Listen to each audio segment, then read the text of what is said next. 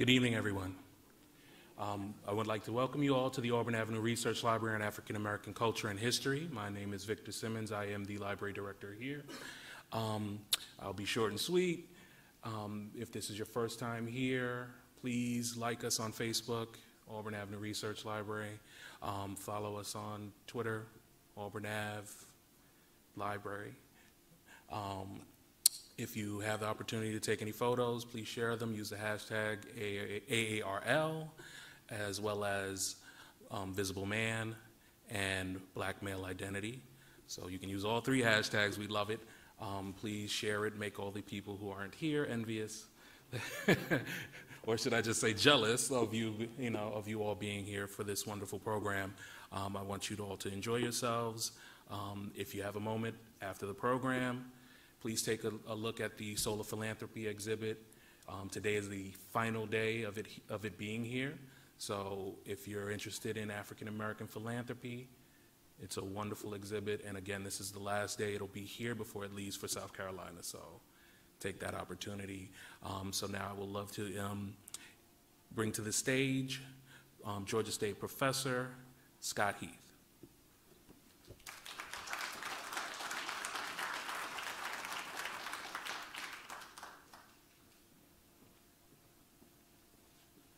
Hello. I'm going to start here and then move over there in a second. We had some big plans. I was going to talk about myself for like 10 or 15 minutes. I'm not really going to do that. Actually, what we decided to do, what Fahamu decided we're going to do, is do things a little more organically. And you'll hear more about me as we go along. I'm being very transparent here. We're going to be talking a bit about visibility. I actually had to download my own bio. Let me tell you about myself to begin. I'm a professor in the Department of English at Georgia State. I teach and think about African American literature, Black popular culture, what I call speculative race theory, and maybe we'll hint at that a little bit. I'm really interested in the ways that newer technologies in our digital age is shifting and affecting the ways that we think about race and think about culture. I think Fahamu's work does some of that as well, and that's where his work and my work begin to intersect. I'm rapidly completing a book with Oxford University Press called called Head Theory: Hip Hop Discourse and Black-Based Culture. Should be out in the late spring, early summer.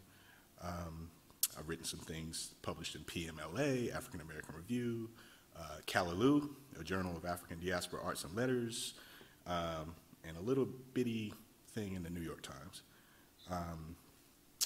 I'm working on a second monograph called Automatic Black that speaks to some of those concerns about race and technology. It's called Automatic Black Technologies of Race and Culture Design. And I'm interested in the ways that shifting representations of race, class, gender, and sexuality inform our contemporary constructions of blackness and Americanness especially. I do a lot of this, I have a lot of these conversations in the classroom. At Georgia State, I teach classes like Octavia Butler Now, Reading Race, Gender, and Critical Futures, probably more famously, a course called Kanye versus Everybody. I expect we'll talk a little bit about Kanye West in a moment. Kanye versus Everybody, Black Poetry and Poetics from Hughes to Hip Hop. And for the second time, right now, I'm teaching a course called Archiving the Love Jones Generation. Let me stop about me for a moment and very formally shift to Fahamu Pecou's biography. Fahamu, as many of you know, is an interdisciplinary artist and scholar whose work combines observations on hip hop, fine art, and popular culture. His paintings, performance art, and academic work address concerns around contemporary representations of Black masculinity and how these images impact both the reading and performance of Black masculinity. And you begin to see some intersections again between the language of his work and the language of mine. Fahamu received his BFA at the Atlanta College of Art in 1997, his MA from Emory University in 2017, and he's currently a PhD candidate at Emory in their Institute of Liberal Arts. Fahamu maintains an active exhibition schedule. Again, as you probably know, it's becoming more and more active, I think, as well as doing a series of public lectures, other speaking engagements at colleges and museums nationwide. I could go through a little bit more, but I think I want to just hold back and let us ease into it for you. And he's right off stage. Welcome, Fahamu Pecou.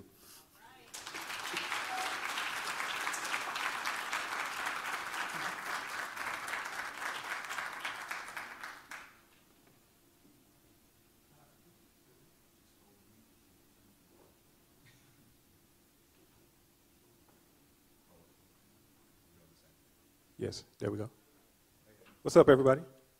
Okay, here we go. Hey, before we get started, can I do something real quick? You can do whatever you want to.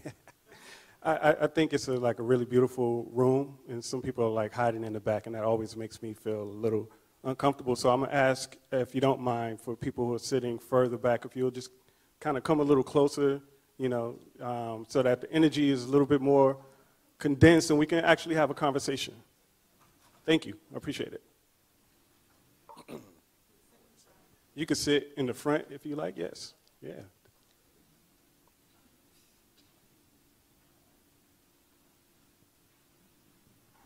Just letting people get organized.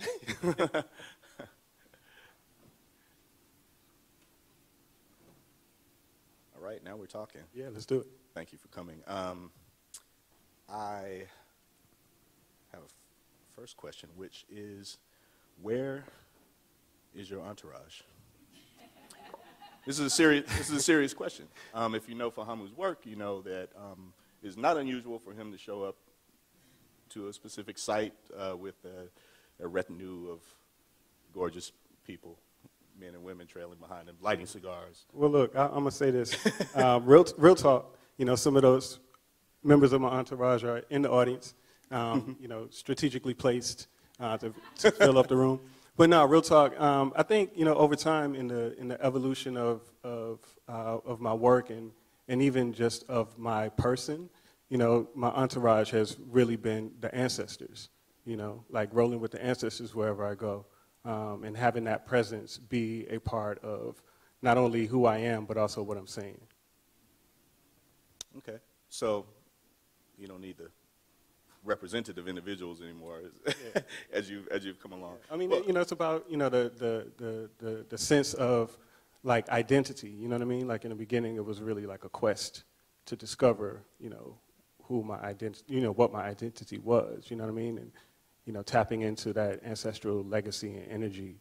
You know what I mean? It affirms my own presence here now. So. Okay. Well, I always got a kick out of the entourage, but I mean, I asked that question to lead us toward another later on. I think you're, I don't want to say a shul of the entourage, but the fact that you no longer necessarily perform in that manner as you introduce your work in different spaces says something or suggests something about a trajectory in your work, and it's possibly a linear trajectory. I think that we can see that, and I don't know how many of you have had a chance to look at the book yet, but it's observable on a certain level. I'm going to suggest later that that thing that seems linear is actually somewhat circular, in fact. But for now, we'll work on a straight line. I said we'd be visible, transparent. I almost brought a pile of books, but I took a picture with my iPhone instead. I brought a quotation from a book called Invisible Man by a man named Ralph Ellison. He wrote this or published this in 1952. This is a paragraph that happens toward the very end of his novel. It goes like this. And now I realized that I couldn't return to Mary's or to any part of my old life. I could approach it only from the outside. And I had been as invisible to Mary as I had been to the Brotherhood. No, I couldn't return to Mary's or to the campus or to the Brotherhood or home. I could only move ahead or stay here, underground. So I would stay here until I was chased out. Here, at least, I could try to think things out in peace, or if not in peace, in quiet. I would take up residence underground. The end was in the beginning. That's my favorite part. The end was in the beginning.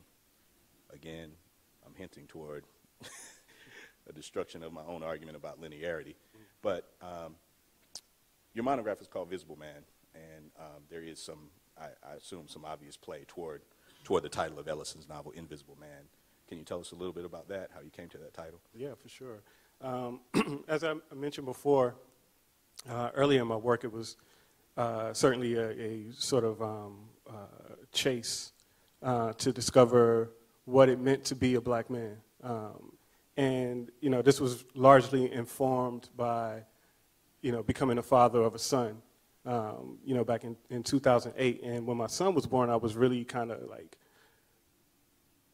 to be quite honest, like scared, like, oh, you know, what am I going to teach this dude? How am I going to raise him in this world to be, you know, a man, you know, with all the forces that are set against him, you know, from the onset because of the color of his skin, you know. And thinking about the fact that I didn't grow up with my own father, you know, I couldn't pull from my, you know, my experiences from childhood to, you know, bring to bear with my own son. So, you know, this quest was about me trying to discover what that meant. What does it actually mean to be a black man? And, you know, a lot of the ways in which my own manhood was formed was through media images, through seeing, you know, reflections of black men in you know, television and hip-hop music, you know, so I kind of shaped my own manhood from those examples, but I often questioned and challenged those ideas because they were often very stereotypical, right? And they didn't really line up necessarily with who I was as a person. So a lot of what I was trying to do was to make myself visible in a kind of a way. And I wasn't quite sure what that looked like. So by the time I get to this volume, Visible Man, I think I've landed in a place where I really feel a little bit more at home, you know, with what that means, you know, and kind of like the quote that you just I read from Ellison, like the end was the beginning, you know. And so I kind of feel like I'm back to square one in a lot of respects as it pertains to my work, like kind of rediscovering myself from where I came from in the beginning. And so this idea of visible man is, you know, and if you look at the cover, it's actually the word invisible is in there, right? But the IN is kind of ghosted out because it's still that kind of, you know, struggle, this quest for self-discovery, but at the same time a statement, an assertion of who I am. Like, I'm here, and I'm visible, and I'm going to stay seen. And in a lot of the books I often write, stay seen, stay seeing, you know, to talk about this idea, like, in order to be seen, you have to see yourself first. And so that's really where I'm at with this notion of visible man. It's about seeing yourself and then allowing others to see you. Okay. Another note on transparency. I have a ton of notes and just things I could ask Fahamu, you know, in just different directions we could go in. Do you want to go in some directions? Yeah, let's do it. Okay, we're going to go in some directions. I've known Fahamu for more than a decade, personally and intellectually. So I have seen some of these shifts happen. Again, I just don't know if they're necessarily straight line shifts or if there's some more curves and zigzags. Thinking about visibility and that sentence from Ellison, the end was in the beginning, I see that in your work and in your experience because I'm thinking about earlier work of yours in which you are portraying yourself, and I'm going to say in parentheses, a black body on magazine covers, some actual magazines you've heard of, some magazines you may not have heard of. On these covers, beginning to experiment with celebrity and visibility. But the end is very much was very much in the beginning in the sense that though I've known him for, you know, a decade, I feel a little nervous now, like I'm talking to an actual celebrity. And maybe I am because now you are actually on magazine covers. You know, your work is on magazine covers, your work is on Empire. He had a painting on the TV show Empire. He didn't even know it. It's like, oh, really? So, you know, right? People let you know that it was on their fire. Right. So does that affect you, or what is that like? The fact that the thing that you were designing a decade and a half ago in your career, the thing that you were designing on canvas is actually closer to home, closer to your reality. Yeah, it's kind of surreal because I didn't set out with that in mind necessarily when I began. You know, it was kind of like a joke. You know, for all the young ears in the room, you know, forgive me, but, you know, I started out with this marketing campaign called Fahamu Pecou is the shit. And the whole idea was, like, really rooted in this frustration from the fact that, you know, I was trying to get my career off the ground as an artist. I was sending packages to galleries and institutions, and nobody was calling me back. So I was kind of like, well, you know, maybe they're not calling me back because they can't pronounce my name. So I'm going to do something to make sure that when they see my name, they're like, oh, this is that guy. You know, so I started this whole Fahamu Pecou is the shit, you know, campaign. It was a guerrilla marketing campaign where I would put stickers and posters all over town. And it didn't say what I did. It didn't say who I was or anything. It literally just said, you know, the phrase. And it had a picture of me with no shirt on, you know, looking as hard as I could, you know. But it was almost like an instant hit, you know, like people immediately began to react to it. And I designed it in a way to, you know, appeal to a certain kind of response, you know, with respect to like the hip hop generation.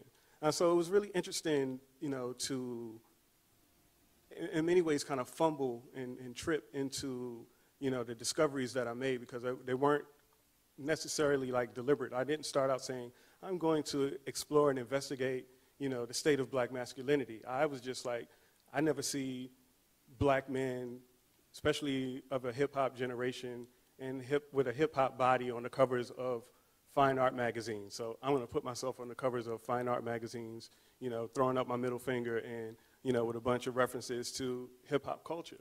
You know, I just wanted to see what would happen. You know, but over time it taught me, you know, I began to learn about, you know, learn about representation and how representation both informed and influenced. Okay, let's dig. Why do you always have your shirt off? Wait, on canvas? Yeah. And in real life? I mean, you know, before becoming internationally famous, Fahamu was pretty well known in Atlanta, for sure. And you for not wearing a shirt. And you've run well, maybe, but you've orchestrated any number of projects, including I'm thinking about witnessing a couple of times your Yo Karaoke, which is a karaoke series that focused on hip hop and R&B, especially, right? And typically, well, it was any genre of music. It was just black people singing karaoke. That was okay, so any genre of music. But one constant is that Fahamu's near the DJ on the mic, no shirt, or Risha B's out. Yeah. Right. Why shirtless? Well, you know, a lot of this is like, to be quite honest, I don't know why I can't keep a shirt on. It just, it's fun to me, and maybe it's funny. But the shirtless thing really started way, way back in the day when I used to host an open mic poetry night called Elevation at Yin Yang Cafe. Shout out to all my Yin Yang heads in the building. But back then I used to host under my MC name was Sexual Chocolate, Sex Choc if you nasty. Now we're getting to it. See, okay. And you know, halfway through the poetry night, you know, the shirt was off because you know I wasn't a poet. You know what I mean? So like all of the other open mic events, you know, the hosts were also poets, and they would get up there, and a poet would come up and do a really dope piece, and then the host would feel somewhat, you know, like competitive, and then he would have to come, and instead of hosting the show, he's like trying to do his own thing to win the crowd back. And I always found that like hilarious, you know. And so me, I was all more, in the videos. Yeah, right. Me, I was more jokey with it. You know what I'm saying? So like I was hosting, you know, somebody would come up and do like a really, really heavy poem, and it'd be really beautiful, but it'd be really heavy, you know. And I would come up and I would do something, you know, to bring levity to the room. You know what I'm saying? Like to kind of bridge the gap between that piece and the next piece. And you know, so the shirt coming off thing was just kind of part of my shtick, you know. Yeah.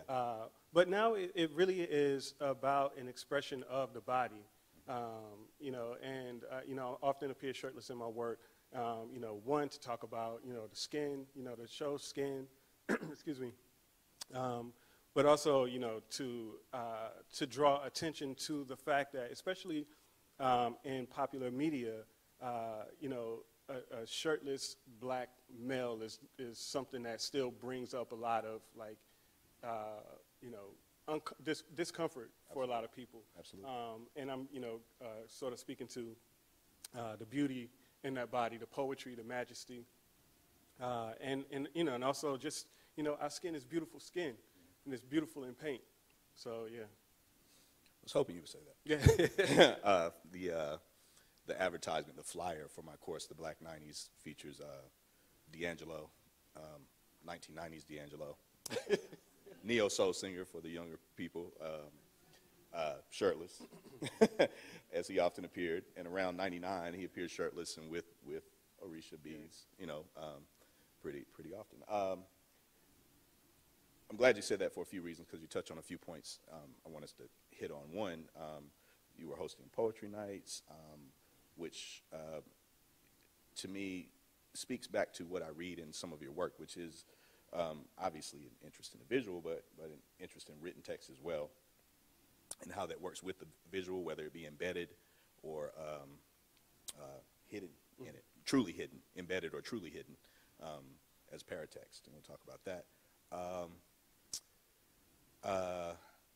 I think that the shirtlessness, you know, you said you sometimes appear shirtless, and some of it, he usually appears shirtless in his work, and I do think that says something about body in particular, like actually showing the body, showing the flesh, and it makes me think of what would have been a subtitle for this gathering, The Art of Remembering the Black Body. That subtitle seems to have been cut. I play with it. What's the subtitle now? I mean, it's still remembering the black body, but sometimes, okay. Sometimes it's remembering the black male body, but then, you know, I'm speaking more broadly, so, you know. It's re-member, by the way, not so just remember, but remembering is right. the most important part. Reassembling, maybe, Right. possibly. Yeah. Recomposing, yeah. So is that the thrust of this? Well, I don't want to call this a collection because it's such a, you know, such a long span of work. I mean, it's a I don't want to call it a retrospective either, but does that idea centralize the work in Invisible Man? Well, I would say remembering, you know, is a theme that underscores at least the last 3 to 4 years of my work.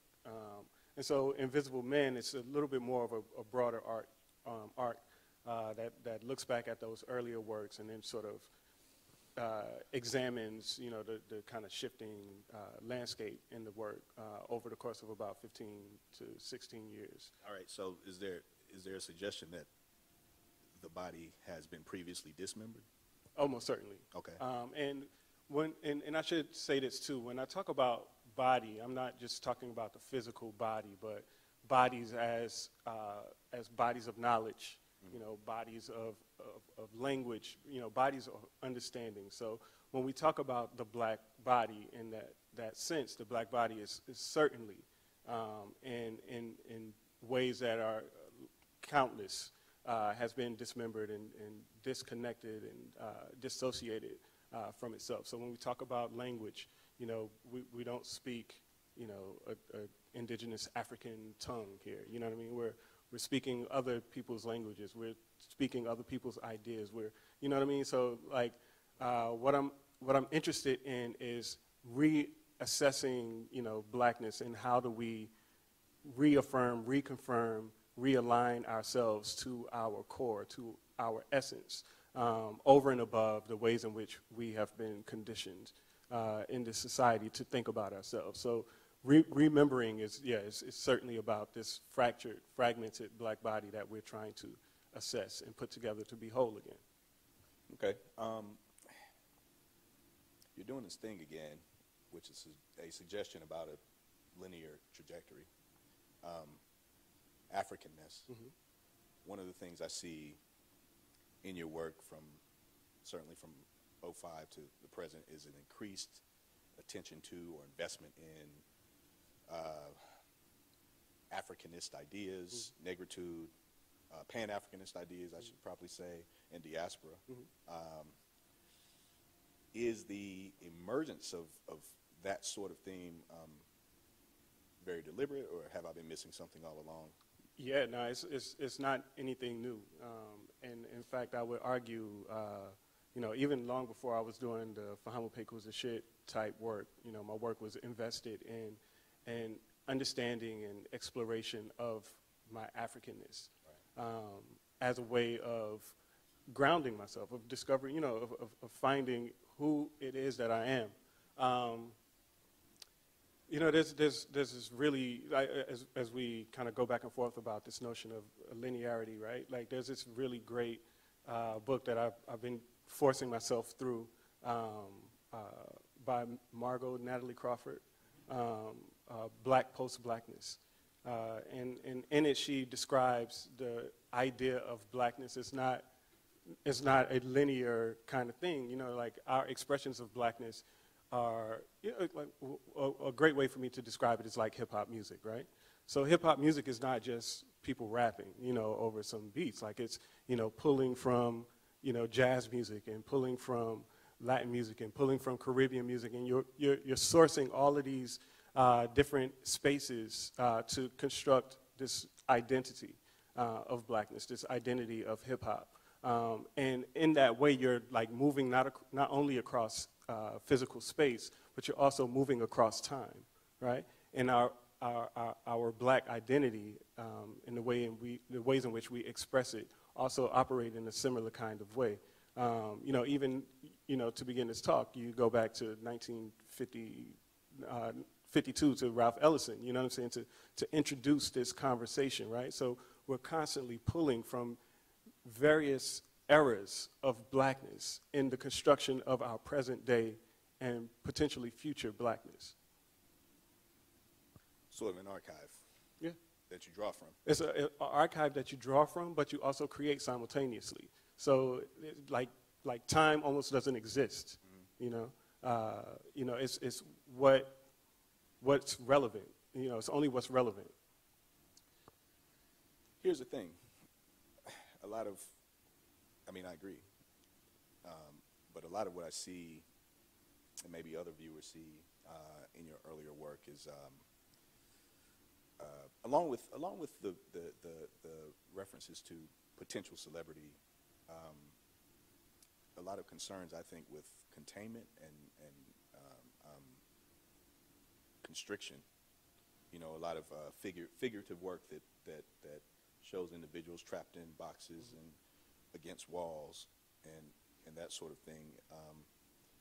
How do I reconcile that with this notion of blackness as a sort of movable, transformable notion? Yeah. Well, again, as much as the work is about a sort of collective idea of blackness or black masculinity, it's also reflective of sort of autobiographical journey, So the questions that I am wrestling with make their way into my work. And as they become resolved, they evolve into something else.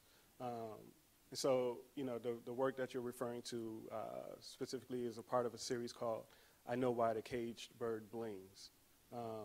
And, of course, the title pulls from Maya Angelou's I Know Why the Caged Bird Sings, but it talks about this notion of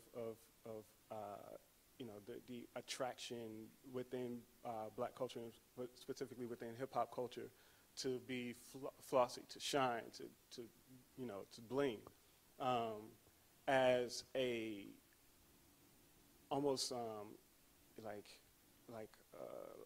essential, necessary expression that's innate. It's not even something that you consciously decide to do. It's just a part of how you do. In that, I was trying to address both the need to bling, but also the kinds of confinements and restrictions that happen that get affixed to that body when it does that, right? So we're as much as looking to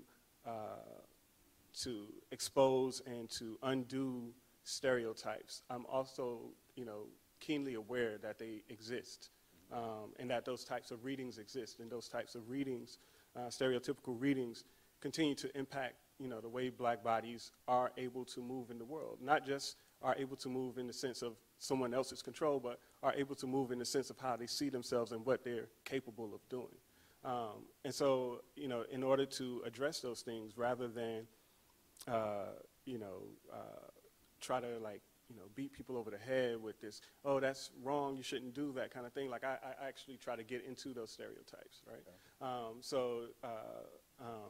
It's like Stuart Hall talks about, in order to undo stereotypes, you got to get inside of them and explode them from the inside out, right? And so by performing these stereotypes, it allows not only me to work through them, but it also allows the viewer to see that there's something a little bit off about this. Like, yeah, I'm approaching this and I think I know what this is, but by the time I get to it and I look at it and I begin to engage with it and interact with it, I'm realizing that something else is happening here.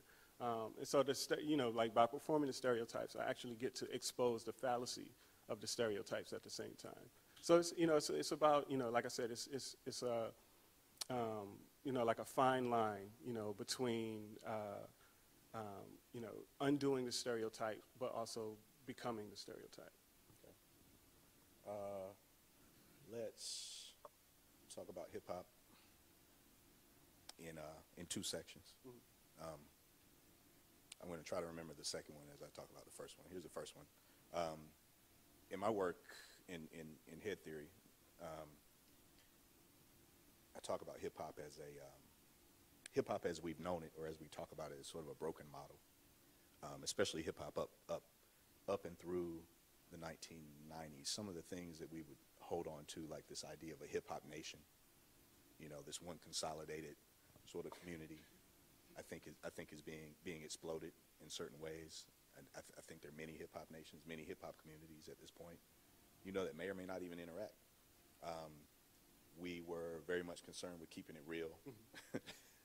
And I think our notion of the real has been exploded in so many different ways. Ideas about authenticity have been exploded in so many different ways.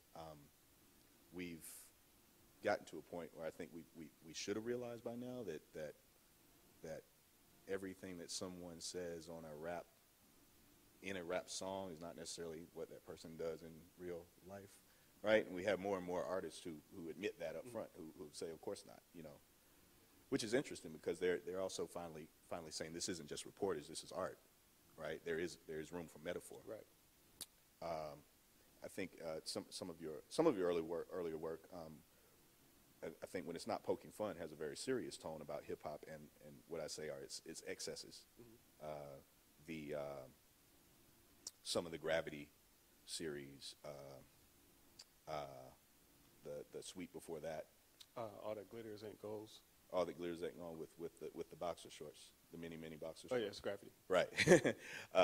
It seems like you're speaking to these stereotypes, mm-hmm. in a sense, or these ideas of what masculinity is, what blackness is, and especially in a hip hop inflected context.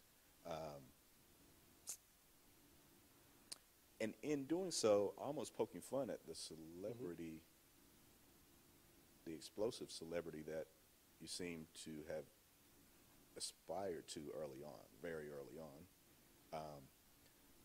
So another notion that I think has exploded a little bit since the 90s especially is the idea of an underground. And a lot of things have changed. It used to be an underground artist was one who didn't have a record deal. Mm-hmm. Now I think... Right. If you're not putting it out without a record deal, then you're like whack. Yeah, I think Chance the Rapper just went right, Randy, yeah, right? Yeah. With no label, right? Almost poking fun at people who had labels. Right. Like, see, I'm free. Hmm. Did someone say he signed now? Oh. Oh, okay. Well, lucky RCA. So, So you sort of poke fun at various industries early on, and now again, I think you've reached a point in your career where you're finding some appreciation among those industries that you, I won't say derided, but you definitely were scratching at them, poking at them. How does that feel? What does that mean for you as you go forward making art that is now finally more acceptable, more palatable to those people, to those audiences? Well, I don't know that it's necessarily more or less, palatable, right? And even in the beginning when I was, kind of making fun of celebrity and mocking celebrity, like it was also with a kind of reverence for the culture. One of the things I used to always say is that I feel like Chuck D did a great disservice when he said hip hop was the CNN of the hood.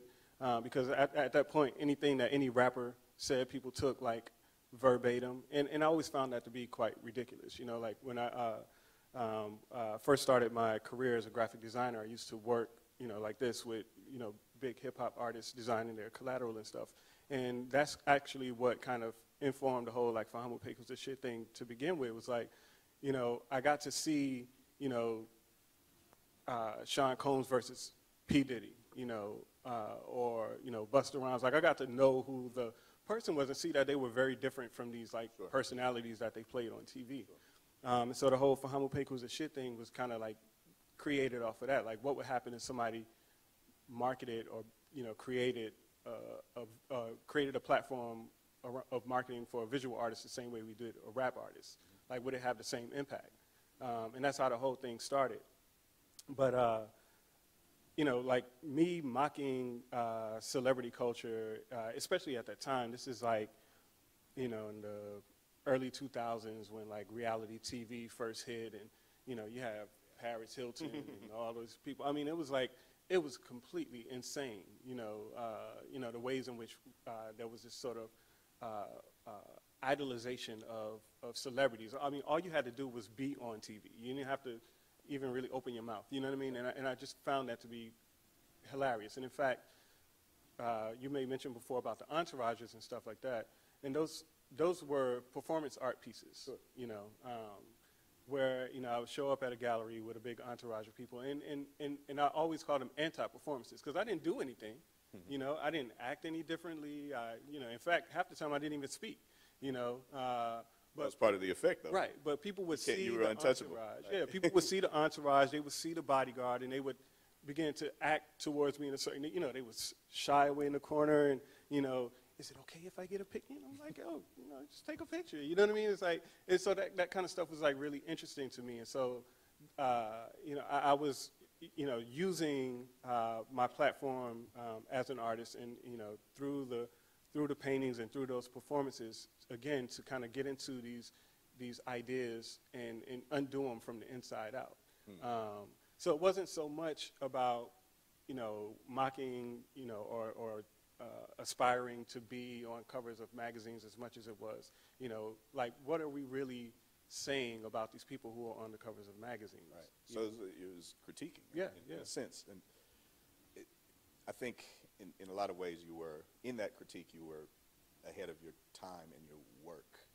And I say that because I think that moment, the Paris Hilton moment, we don't hear so much about her in particular anymore, but again, things have exploded, and 10 years later, we're in the era of the avatar, right? Like, you through technology, average individuals can go on screen and literally reinvent themselves every day.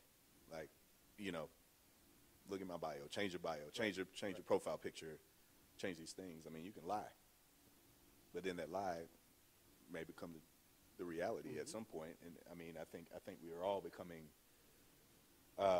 adept at inventing our own celebrity on a certain level, and more we see people who are famous for being famous, right? We watch them on TV living what are apparently their everyday lives, apparently.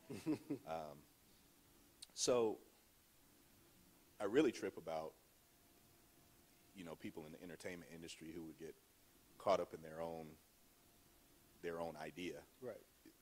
like rappers who would get in more criminal altercations, in more trouble after they became famous than they ever did before they became famous. Because of what they have said, like, publicly about, who they were. Well, because of what they said, and because of maybe in some cases they're trying to live their own. Right, that's what I mean, yeah. Live their own fantasy, right, and feel the need to do that, because at the time there was this idea that they were one and the same. In literary studies, one of the things I emphasize, in literary studies and in hip-hop studies, I emphasize the distinction between the speaker and the author. Right? The author of the book is not necessarily the speaker or narrator. Right? Ralph Ellison didn't even name his narrator. So I'm asking, with that in mind, is that you in the paintings? Yeah, is this autobiography, or are you simply your own sitter, your own model? Yeah, and I've always maintained that, even though it's my body, it's not me. Similar to... You did use the word autobiographical earlier. Well, autobiographical in the sense of, the sort of arc of the work. You know what I mean? So it has to be to some degree autobiographical, because I'm asking the questions. Right. I'm asking the questions, but this character gets to, perform it out for me. It's like a puppet, that I created. I want to see what will happen if, and so I put the puppet out there to, to do the dance, right? But yeah, I mean, for as much as, I am in my own work, it's not about me as much as it is about the ideas that I'm attempting to address. And there's certain things that I try to do to maintain a degree of separation between myself and, the character. And, even in terms of renderings, like I never put my tattoos on my body in my paintings, you know what I'm saying? With the exception of my eleke, I never, revealed any of my jewelry. For, over 90% of the work, you don't even see my eyes, So this is very deliberate. Yeah, very deliberate, yeah. And that's why I say, like, it's almost like the end is the beginning now, because now I'm in a place where, you do see my eyes in the work, you know what I mean? You do see, still very much, an exploration of this notion of remembering the black body, but, in remembering that black body, like, it's in the coming together, I'm now, like, sort of emerging in it as well. Okay, so the character on canvas is not necessarily you. I wonder if it's the same character over time. And I'm thinking about again, some people make art and they get caught up in their particular design, right? So much so that, for instance, Eminem puts out a record, raps in a certain way for a number of years, and then Marshall Mathers decides that he actually wants to do things a little bit differently, but he feels so connected or so tied to the Eminem character on record that he has to invent another character and say, okay, well, this is Slim Shady. And then a little while later, he says, well, there's something else I want to talk about, that Slim Shady wouldn't talk about and that Eminem wouldn't talk about, so this is the Marshall Mathers album, right? Beyonce did a similar thing with Sasha Fierce. Are we seeing the development of the same character over the course of your work, or are these different characters in, say, the Yoruba spiritual attire versus the baggy jeans and boxer shorts? Yeah, no, it's the same character. Same character. Okay. Yeah. Okay. Yeah, which is really actually kind of been interesting to see. So this character's growing and yeah, right? Like this past fall, I had a retrospective exhibition in Paris, France, and it was a collection of over 40 works from collections in Europe. Some I hadn't seen since I painted them in 2006, and this is the first time that I'd ever seen that much of my work in one place at the same time. I'm talking 2006 up to 2016, all in one, space together, and to be able to walk through that and see the character actually evolve. And So this boy's come a long way. Yeah, yeah. Right. And then, you know, a few weeks later to open an exhibition of completely new work, you know, a few miles away in the gallery, and to put all of that, you know, in the sort of a like in the palm of my hands, where I can look at it and kind of take stock, you know, I could see the kind of evolution, you know, of the character over time, and maybe even maybe even begin to see myself emerging inside of the character as well. Is character fair? I might have said figure. I mean, character, as you talk about it, yeah. Character feels diminutive in some way. But, Well, no, because it's certainly a character. You know what I mean? Like I see, you know, like Fahamu Pecou's shit is, like you said, it's like an avatar.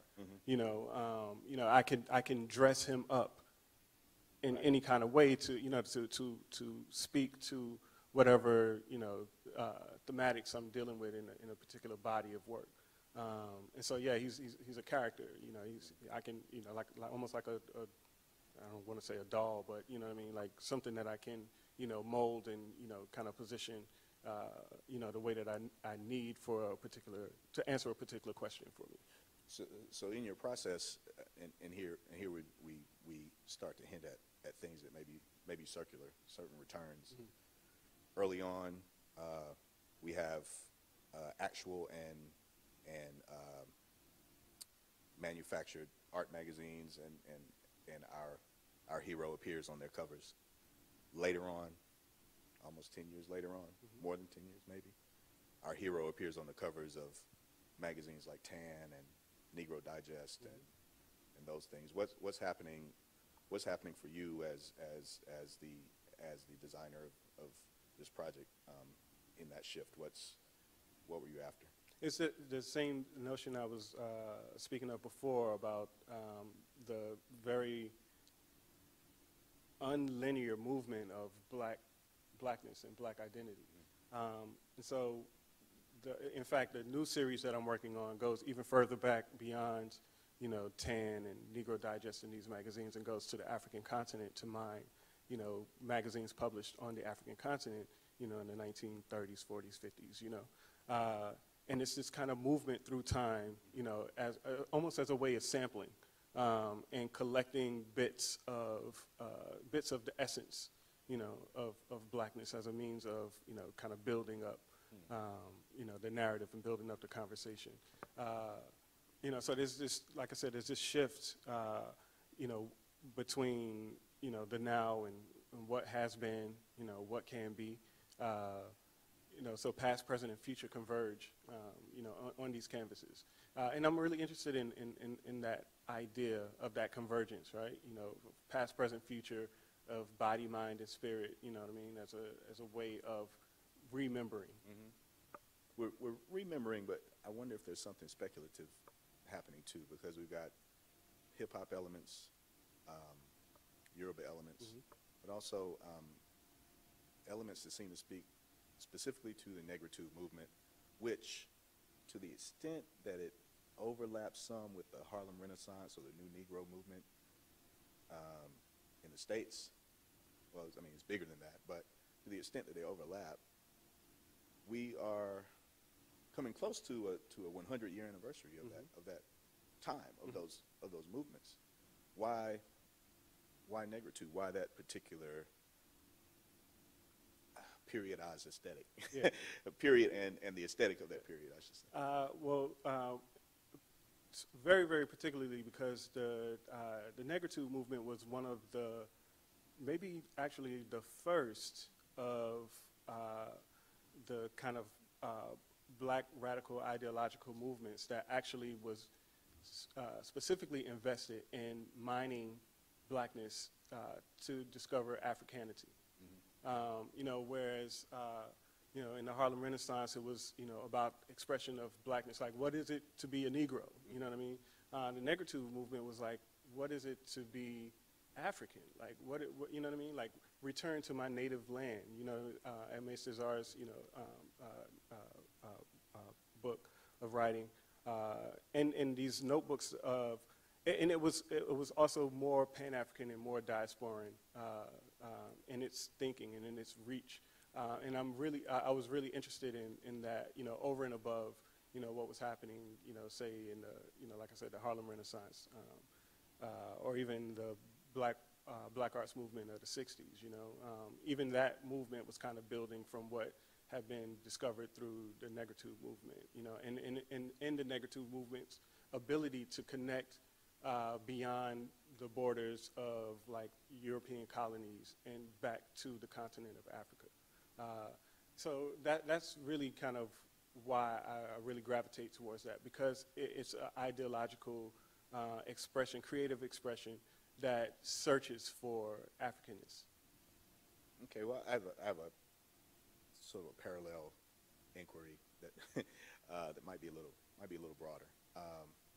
So a lot of what I teach at Georgia State, I teach in the English department, but I'm pretty interdisciplinary myself, and I organize a lot of courses and a lot of my work around sort of a series of movements, social, civil, resistive movements among black people, especially in the United States. So, for instance, the abolitionist movement, the long abolitionist movement, the civil rights, black power movement, which sometimes overlap, and sometimes they diverge. We talked about the New Negro movement, sometimes called the Harlem Renaissance, and perhaps we can talk about the hip-hop movement to the extent that hip-hop has been mobilized in some political fashions, mobilized as a mechanism to inspire change in some way or another. A question I want to put a pin in is what comes next, and perhaps we're seeing the beginnings of what comes next, because we're very much moving into the digital age where we're here. We're very much in it, right? Who knows what's happening tomorrow, but here we are. You have stretched your work beyond the canvas. So I have a couple of questions wrapped in here, but you've stretched it into the performative. Often when you have a series of visual work, you connect it to music, some sound recordings, obviously the performance art of your entries and presentations that you do, maybe in different ways. And I know you've done some work with dance, you created wearable work and perform with that. I'm wondering about some justifications for the analog right now. And you've worked in the digital, you've done graphic design and all these things. What is the function or the value of just messy paint on canvas right now? Why that when we're so digital? I think the more, and this is a personal opinion, but I feel like the more attached we become to digital mediums, the more necessary, things that are tactile, like the plastic arts, become. Because, in a sense, the actual production, will become more and more rarefied. And so having something that you can actually, like, touch and feel, is imperative. All of my work starts out digitally. I lay it out on the computer, and I'm sure I could blow those things up to the size of the paintings and put them in a gallery. But there's something to be said about as photographs. You right, start as photographs. You start with photographs often, right? Yeah, but there's something to be said about someone took the time not only to scale this image up 1,000 times, but they actually painted this with a brush by hand. And there's a kind of animation, activation, almost a ritualistic, expression that goes into making a painting that I think has a power and a resonance that cannot be replicated or duplicated in a digital medium. And it won't have the same, the same sort of feeling, can't create the same sense of affect. And I think that those kinds of things are important. And then, there's this quote that I really love. It says, "In the future, historians will tell what happened. Artists will tell how it felt." Right? And, like painting for me is that painting is feeling. It's like, I don't really know how to put it into words, but, there's a certain way you can move a brush to convey a feeling. There's a certain way that a color, in a painting can, can move you into a certain kind of mood. I don't know that can be done in, pixels. You know what I'm saying? Possibly, maybe, but I don't want to be here for that part. I mean, what do you say to the person who says it doesn't matter if the DJ's spinning all vinyl? But listen, I don't even see the DJ. I'm just there anybody to dance. Anybody in this room who has ever there to been dance. Who's ever been in a club Why does it where matter? wait anybody in this anybody in here who's ever been in a room where somebody's playing a digital audio file, MP3, I don't care how great the speakers are, versus someone in a room playing an actual vinyl record, you can literally feel the difference. You can literally feel the difference in the sound. You can feel it.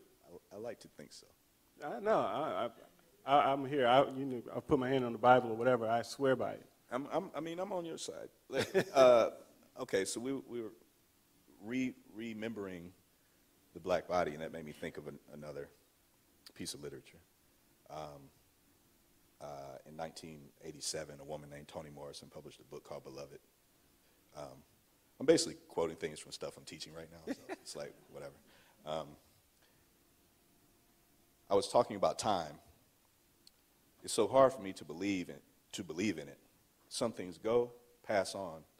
Some things just stay. I used to think it was my rememory. Some things you forget, other things you never do. But it's not places. Places are still there. If a house burns down, it's gone, but the place, the picture of it, stays, and not just in my rememory, but out there in the world. What I remember is a picture floating around out there, outside my head. I mean, even if I don't think it, even if I die, the picture of what I did or knew or saw is still out there, right in the place where it happened. Morrison was writing a fiction, but developing what became a pretty resonant theory at the same time, and it's around this notion of rememory, which is about connecting our consciousness to a materiality, actually.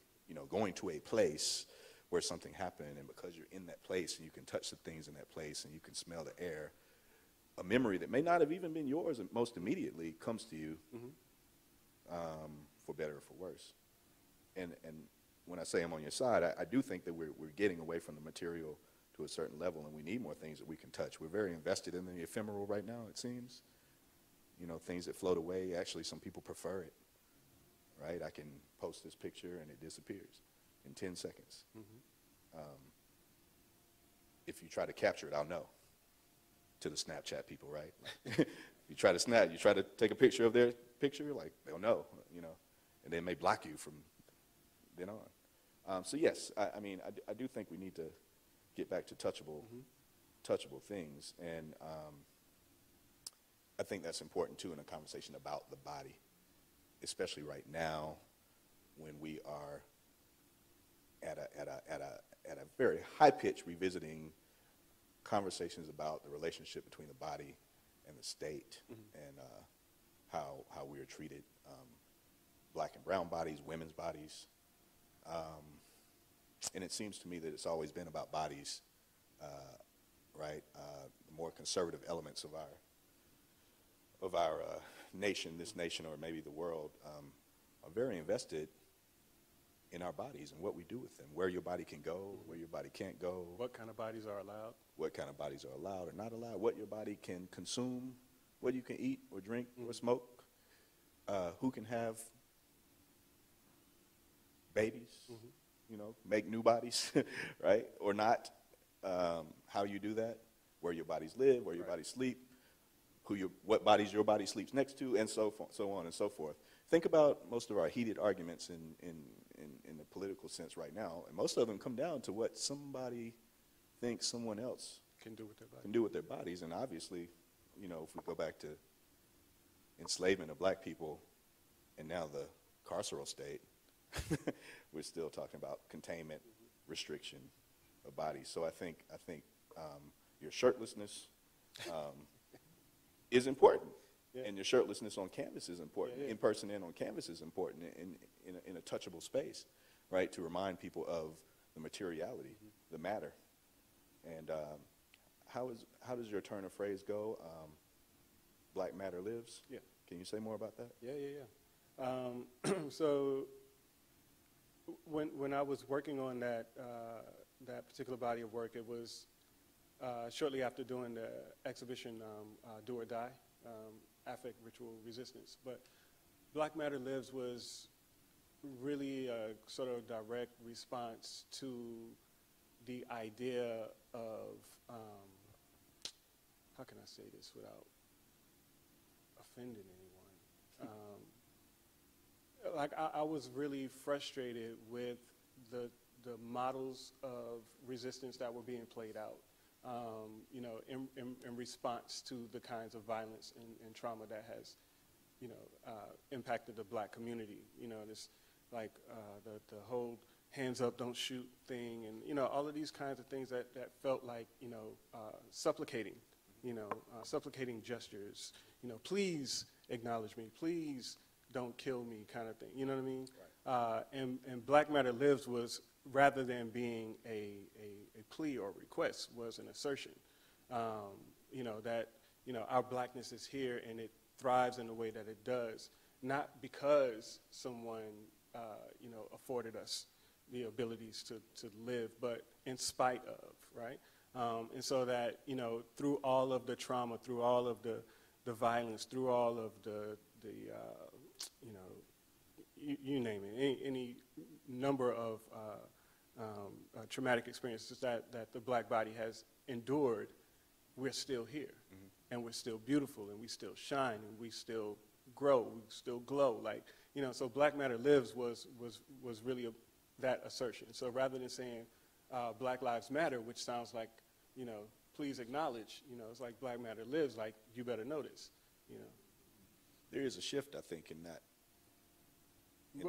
switch. Yeah, and that's the thing. It's like, you know, part of, you know, like you said earlier, like one of the major components of my work is also language, right? And the ways that we use language and the ways in which language has been used against us. You know, for example, one of the phrases that makes my hair stand up on the back of my neck is when people say peaceful protest. There's no such thing as a peaceful protest. You know, like a protest by its very nature is you know, disruptive. You know what I'm saying? And so, right. You know, when people try to coax you and convince you that the best way for you to protest is to protest in a way that they feel comfortable, you know, then something's wrong with that. You know what I mean? And that's the trick of language, right? And so when you don't have a mastery of language, language can be wielded against you. Right? And so that's why I like, you know, when you see in my work, I take words and flip them, rearrange them, undo them, you know, reconstitute them to make them say things that are empowering as opposed to take power away. There seems to be something about, obviously, agency, but really interior subjectivities in that shift in syntax, really, right? Black Lives Matter does, in fact, seem like, I won't necessarily say a plea, but a demand that someone outside yourself recognize you in a certain way, versus Black Matter Lives is a sort of self-acknowledgement, right? I see where you're going there, and it reminds me, of course, of one of the places where our work began to intersect was conversations around Kanye West. Mm-hmm. Told you we'd get to Kanye West. But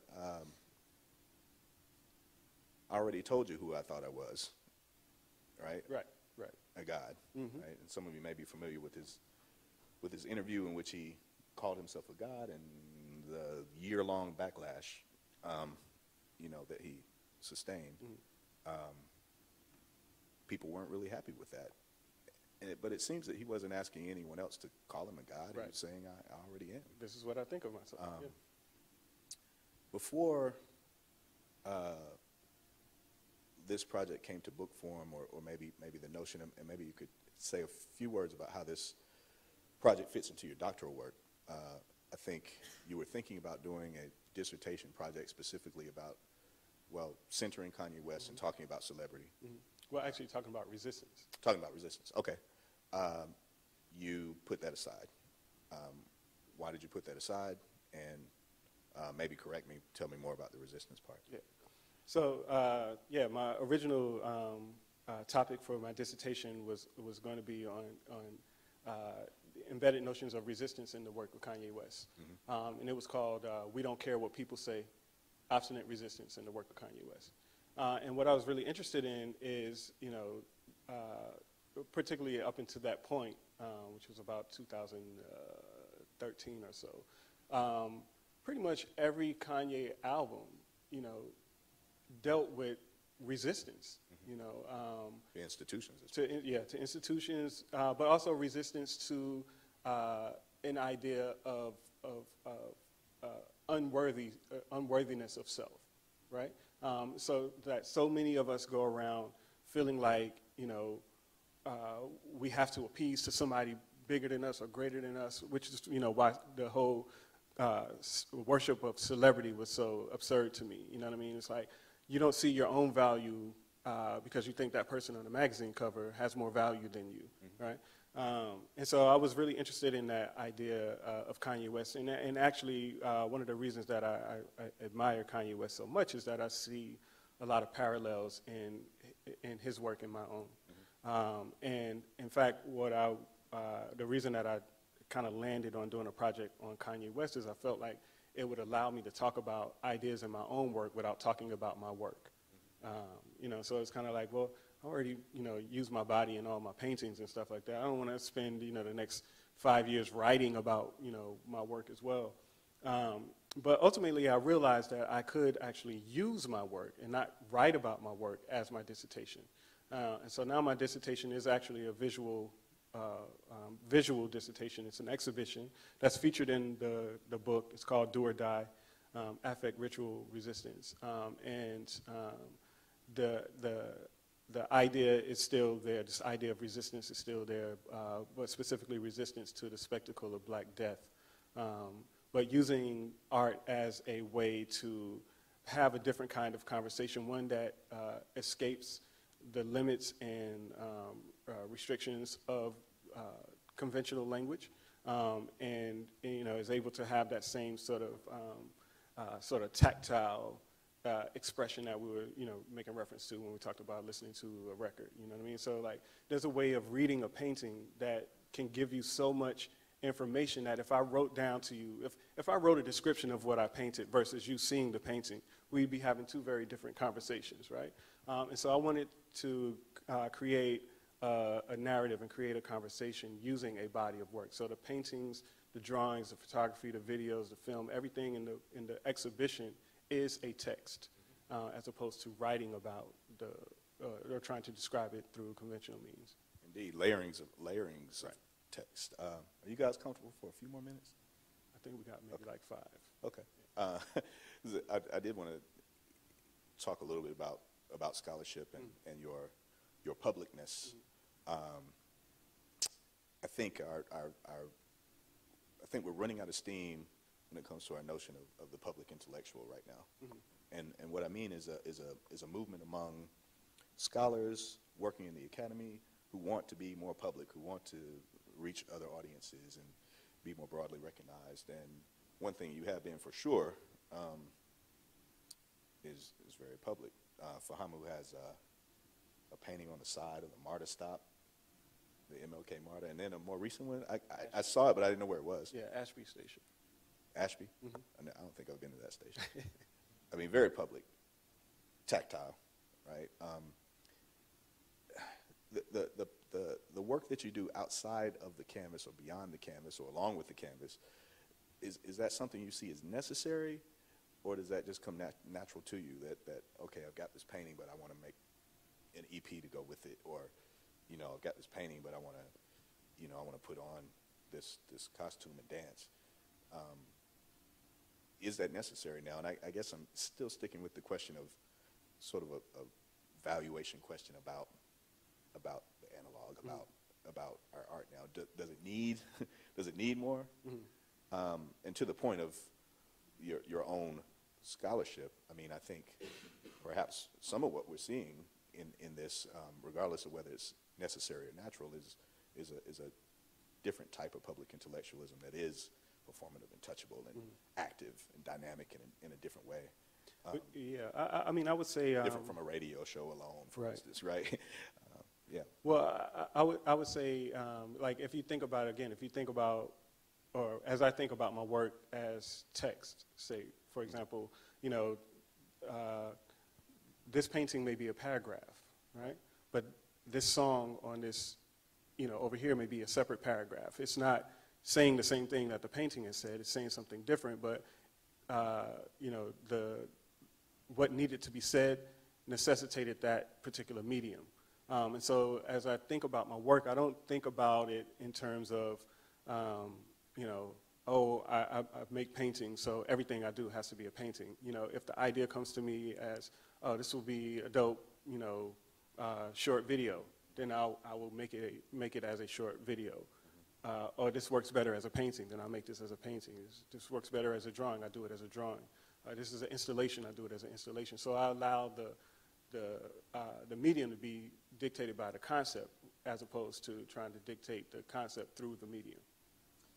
Did you see any resistance in terms of turning the dissertation work into, from a traditional dissertation into something more interactive? Nah, in fact, everybody on my committee was like, we were waiting on you to say that, So it was it's been very, very well received, and, everyone is very excited about the ideas.